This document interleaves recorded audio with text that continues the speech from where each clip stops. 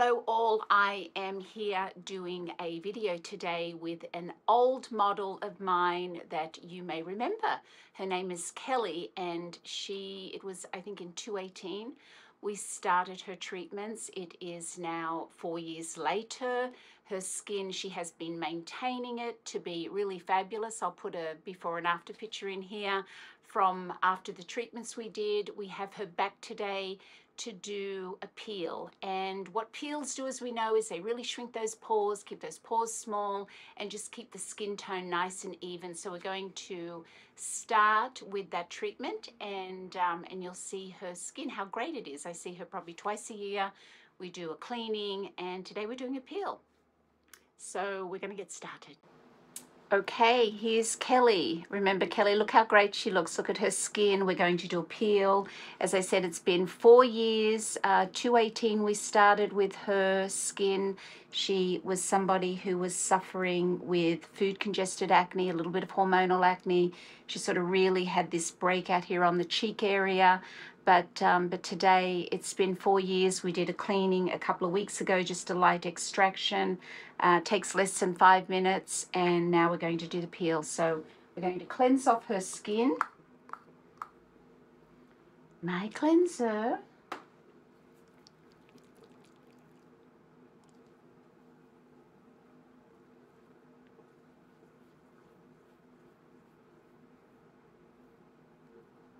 What is a peel good for?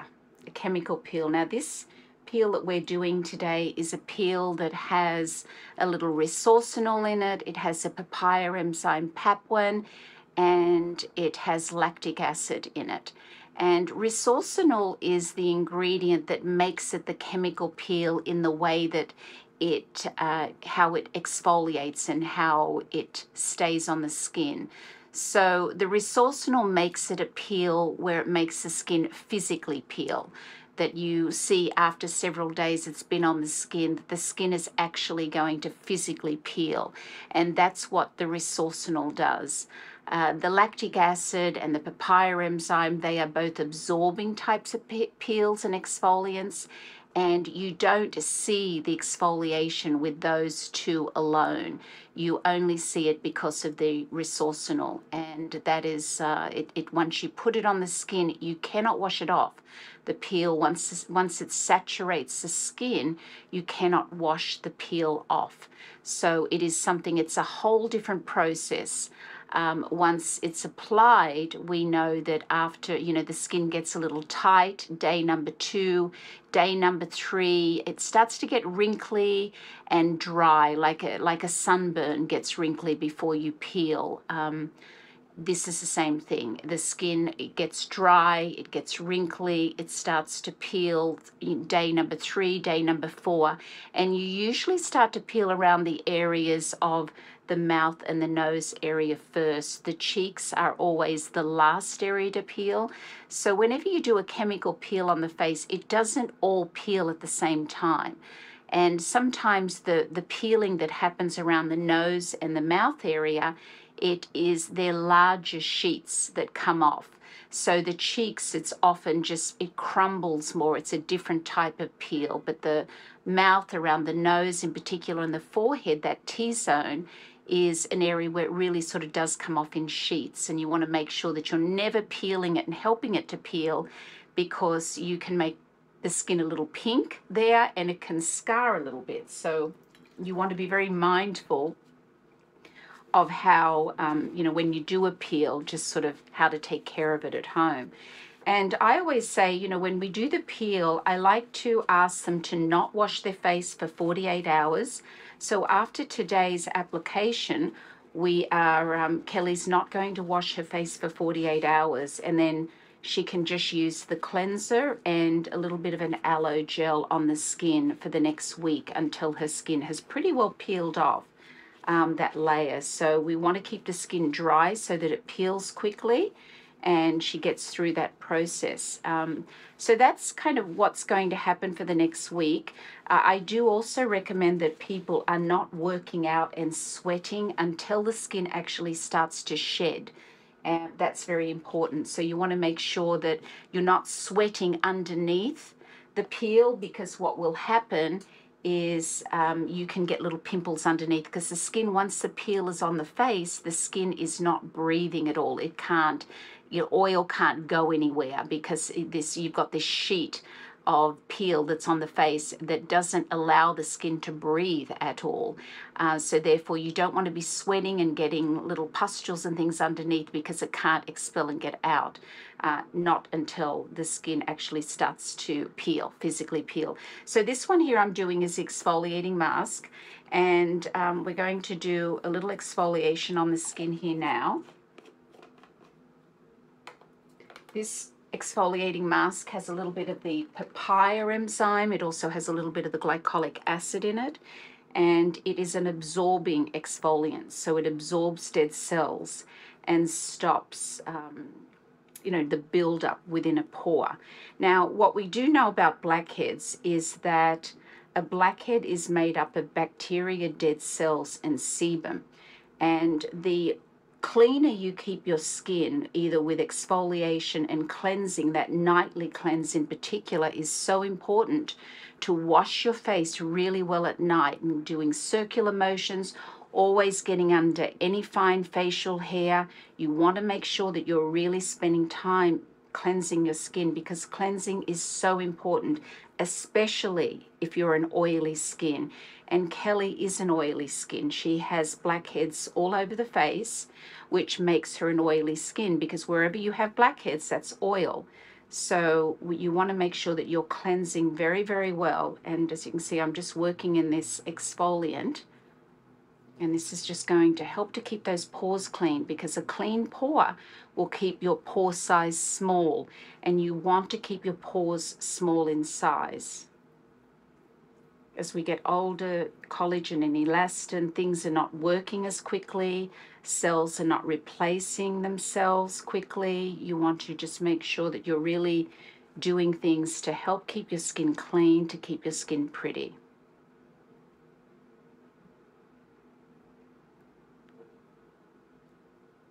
And the other area you want to be really mindful of is up here in the eyebrows. You want to make sure that you're really, you're cleaning up here in the eyebrow, because bacteria and oil, it gets caught under those eyebrows, under that hair. So you want to sort of be really mindful of it here as well.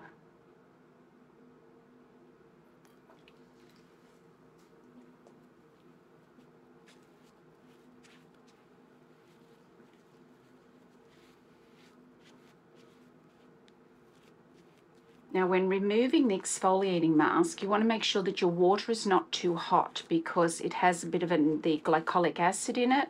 You want to make sure that you're using cooling things, because you don't want it to sting and irritate the skin anymore. And remember, we are doing a peel here, so we don't want to cause any irritation on the skin.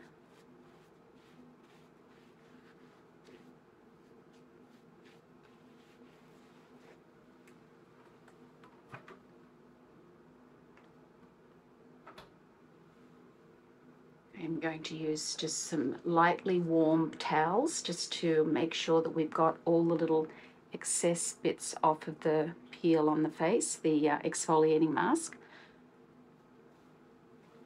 which is what we call a surface regenerative peel, one that has a buffing effect on the epidermis.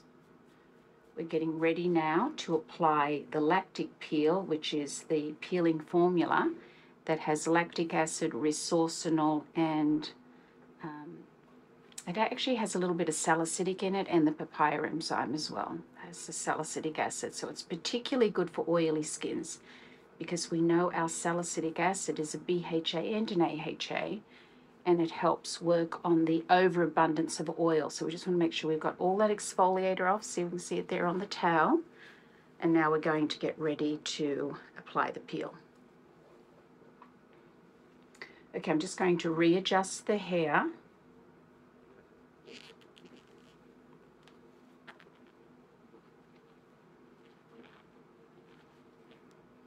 All right, pull it all the way back here so we can get up here close to the line. Dry off the skin.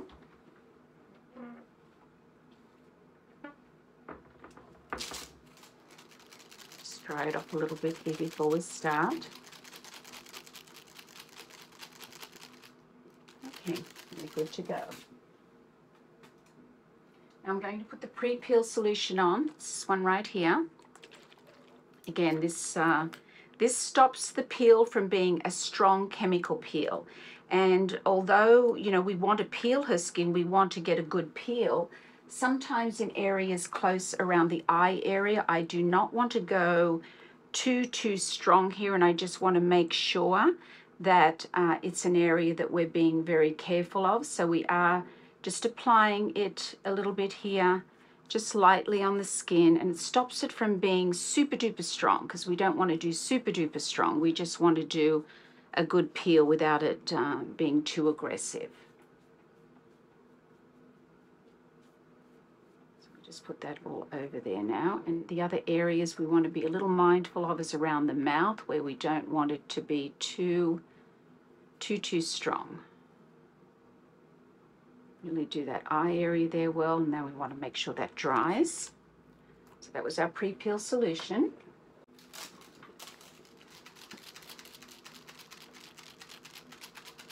Now, whenever you're applying the peel, which is going to be the next product that we're doing, you want to make sure that this is a peeling formula. You want to make sure that you're not fanning or using a regular fan while I'm actually applying it. I like to use cotton. Some people like to use a bigger applicator, something like this. It absorbs quite a lot of the peel, and you can use these are fine if you prefer, if you feel you have more control with that, or you can just use cotton, which is what I'm going to do. So I'm going to put on some gloves here, because if the peel gets on my hands, it doesn't come off, and I don't want to get it on my fingers. So I'm just going to put a glove on the one hand where I'm going to be holding and applying the peel. So here we go. Now again, you want to make sure, here's my cotton, you want to make sure that you're not holding the peel over her face anywhere in case it spills when you put it on your cotton or onto your Q-tip. You want to make sure you're not doing it anywhere close around her eyes, because you've got to be very careful with this. You want to make sure that your client has her eyes closed and that you're not getting anywhere. You're being very mindful that nothing's going to drip into that eye area. So here we go with our peel. The peel burns when it goes on. It doesn't burn a lot in the very beginning. It takes a moment to start to get down to those layers. But as we start to get down, you're going to notice Kelly's skin is going to start to get quite red, quite pinkish, and it's going to start burning. And I think I remember Kelly saying years back when we did a peel on her 4 years ago, I remember her saying that it felt like a hot tamale. Wasabi. Oh, wasabi. Okay. That's it. Right. So there you go. That's exactly right. So here we go. So this is coat number 1. Now remember, wherever you put the peel, it's not going to be able to be washed off. So again, you just need to be mindful of that. It's quite strong. Yes. Okay. So we've got our first application on here.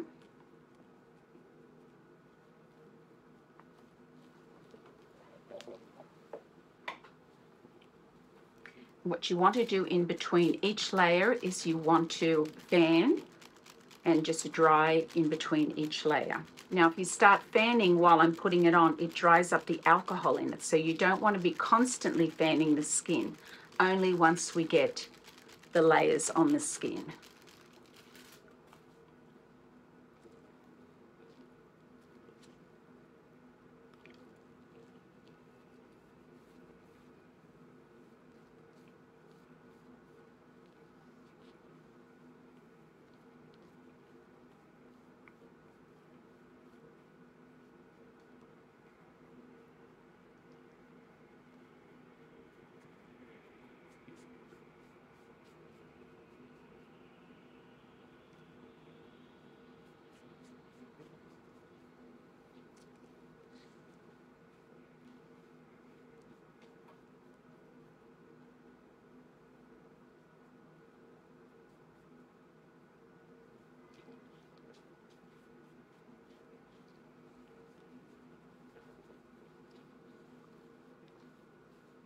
I'm going to take this down under the chin area.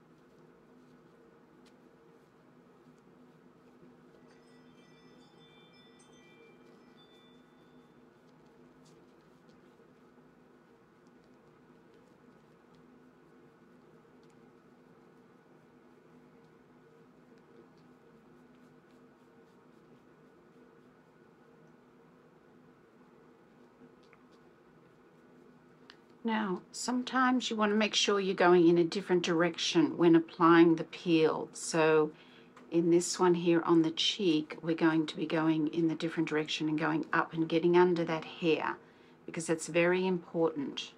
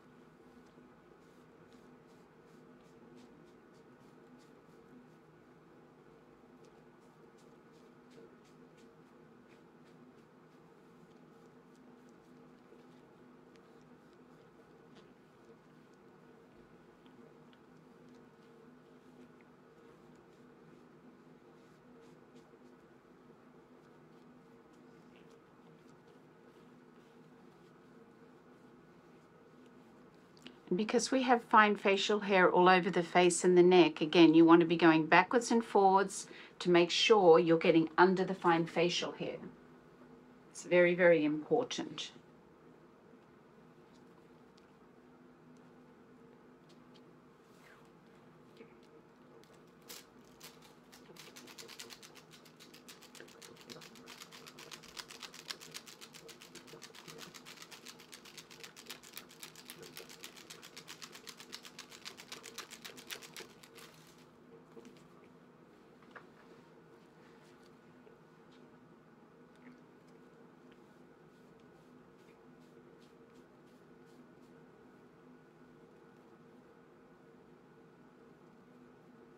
Now, an oily skin, as we know, gets very oily up here close by the eye where they have blackheads. And so you want to make sure that you're getting everywhere. You're covering the skin very well and being very thorough, but you want to be very mindful of it, making sure it doesn't drip into the eye area.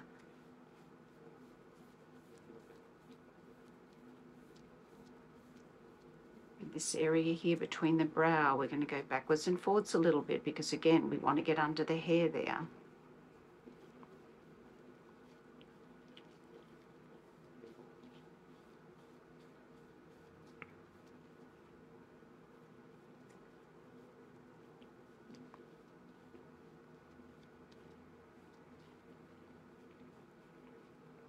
Okay, we want to go right, make sure we're getting right by the ear, because we'll have oil just here either side of the ear and also inside the ear.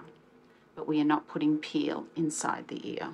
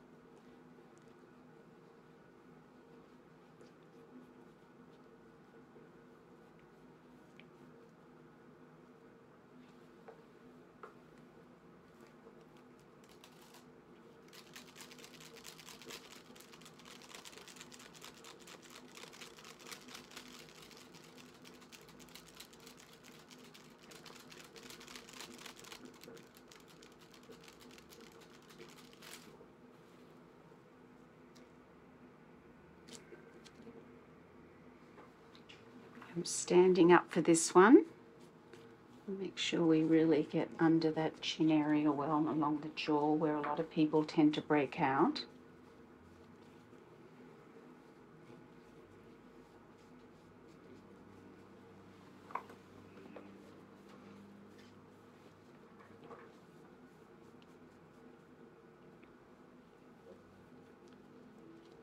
We know in face mapping that this jaw area is a large intestine. This area right here, mid-cheek, a small intestine. You can definitely learn more about this as I start my Understanding Skin tour this May. We will be analysing skin, talking a lot about the skin and its subconditions, and really want people to be able to understand and read skin. So from skin analysis to understanding subconditions, all the different things that you can see on somebody's skin. And then once you know and you understand this, now you can actually go in and treat the skin and get very, very fast results very quickly. And that's what you want. You want to know what it is that you're working with and how to treat it. And that way you can get very fast results for your clients.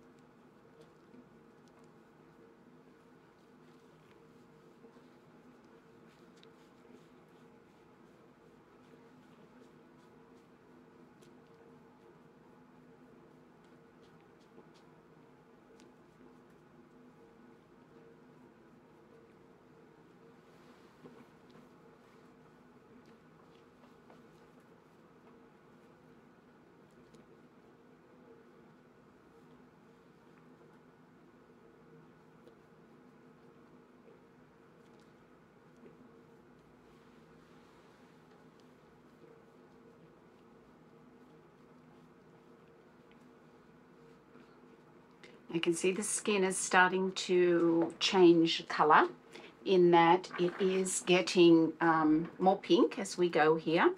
And the skin is starting to blanch a little bit too, which is when you see the skin getting white, and it's just showing some blanching here on the cheek and over here. What does blanching mean? It means that the skin is becoming saturated, and that's what we want. We want the skin to be saturated.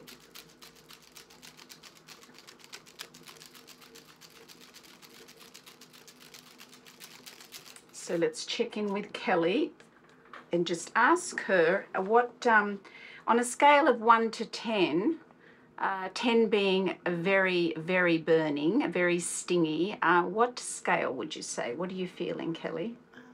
7. 7. Okay, so we are, is it getting, is it at its peak, or do you feel it's starting to go down, decline yet? It's declining a little bit. It's declining a little bit. Okay, so we were probably at an 8 or a 9 a few applications ago, and now we are slightly declining, which means it will get even less.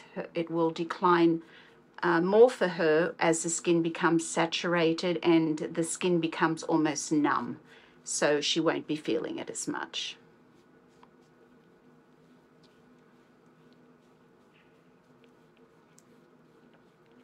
Now, back in the day when I've done peels, there are different ways you can do a peel, and back in the day I would do a mask on the skin and I'd apply the peel, and then I would have them wash their face.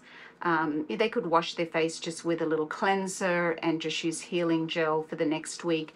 But what I found over the years sort of working and doing peels is that it's been more successful for me if I have them not wash their face for 48 hours. I find that that is something that the longer the peel stays on without any influence from anything else, that it is a better peel.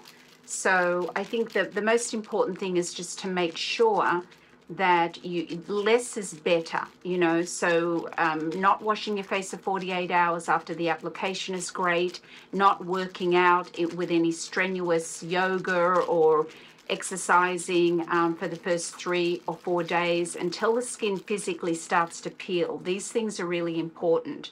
And then just using a cleanser with the healing gel, which is an aloe-based gel, is really important just for the week until the skin recovers. And then once the skin has fully peeled, you can go back to using your regimen. And with your actives, if you're using alpha hydroxy acids or retinol, you might want to wait 10 days before starting with that. So often when the skin peels off completely, it doesn't look fabulous for the first few days. You know, it needs to, it hasn't been able to breathe. It needs to be exfoliated, which is really important that week. Once you've almost peeled your skin completely, then it's really great to go in and do an exfoliation, get off any of the little residue bits of peel, and then your skin will start to look great again when you can start back on your regimen. And now you're going to see the pore size is going to be a lot smaller.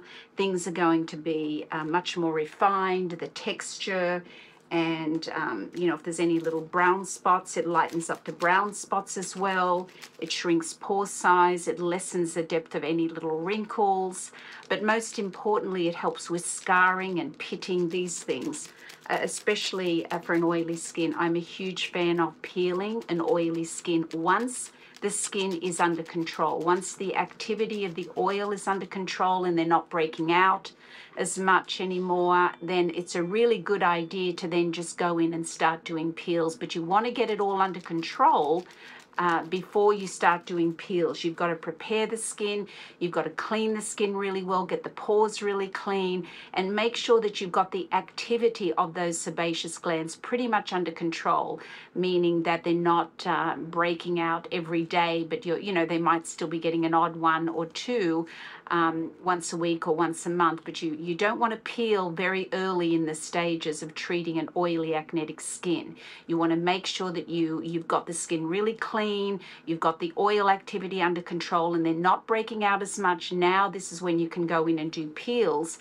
and be very successful with the peel.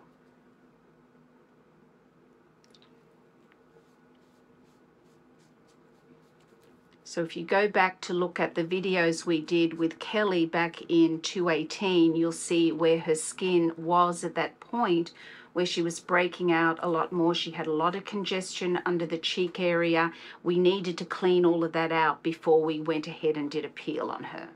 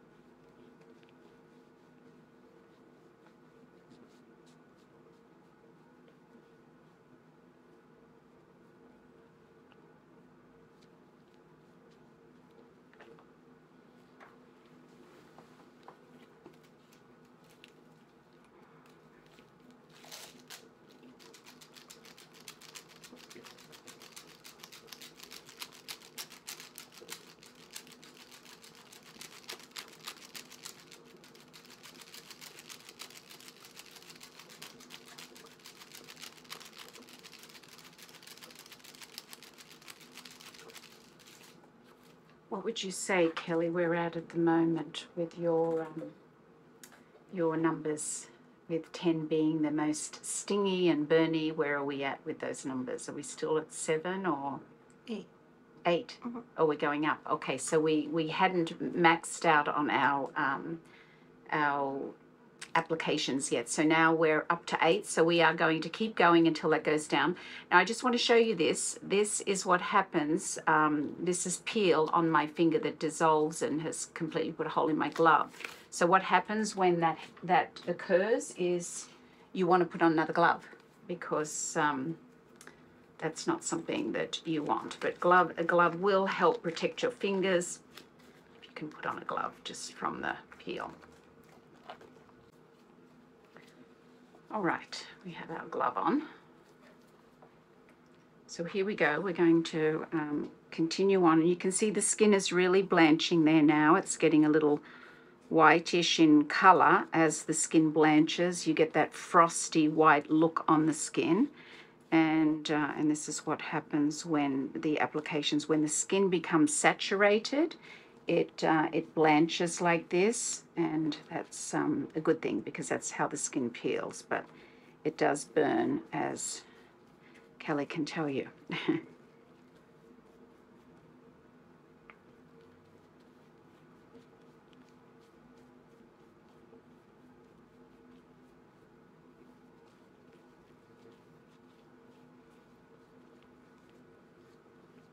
I don't feel anymore.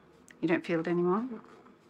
Okay, so now that means we've kind of peaked out. The skin has become quite numb and she's not feeling it now. So we're going to probably just put one more application on the skin. I'm going to fan this off here and put one more application on, and then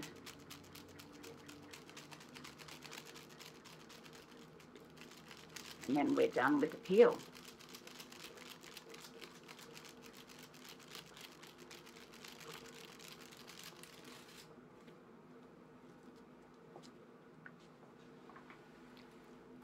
Here we go, last application.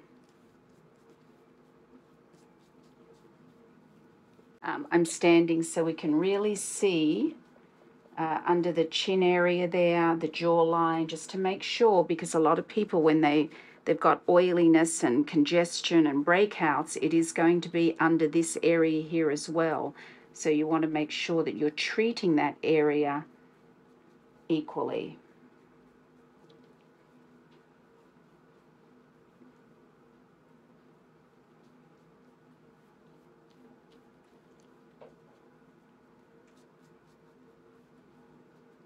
Now, Kelly's skin is really good. I mean, it's beautiful. So, you know, what do we expect to get from a peel at this point of her skin? It's just the refinement of pore size to just smooth it out. It's just going to look even more gorgeous.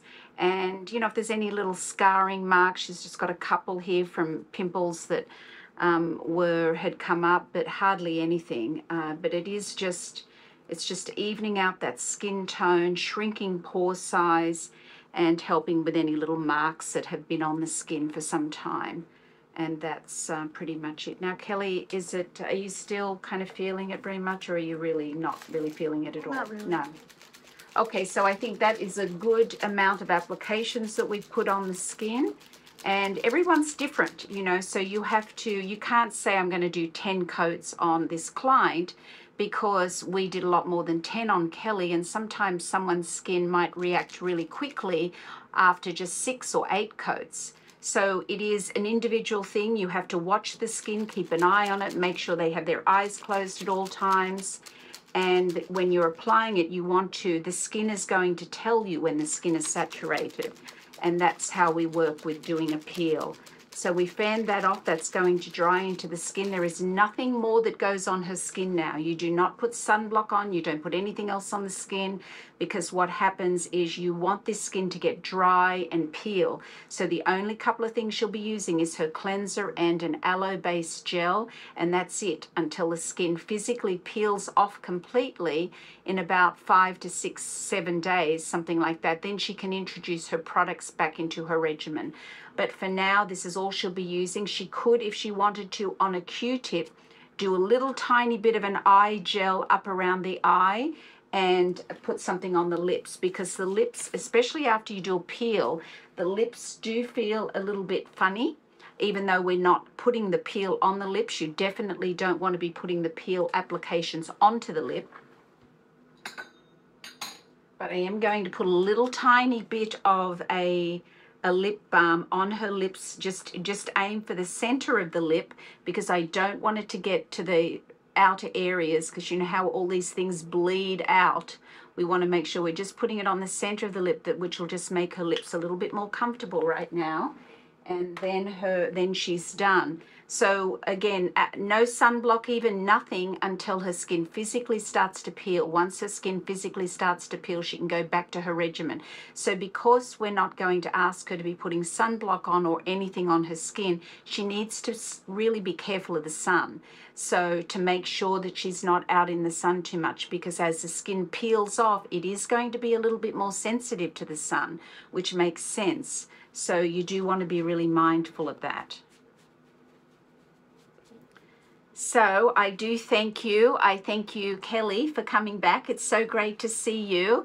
And it was great to be here and do another video for you guys. And I'm going to ask Kelly if she'll send us a picture in once she's peeled, her skin is peeled off, so we can have a look and see. So thank you so much. It's so great to see you always. Thank you to my audience, and we'll see you all again soon. Bye.